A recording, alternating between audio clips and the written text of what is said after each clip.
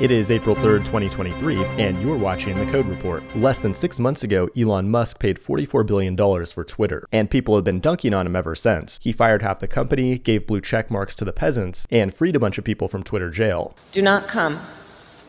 Do not come. I'm gonna come. In some ways, it looks like Twitter is collapsing. It's now only worth $20 billion.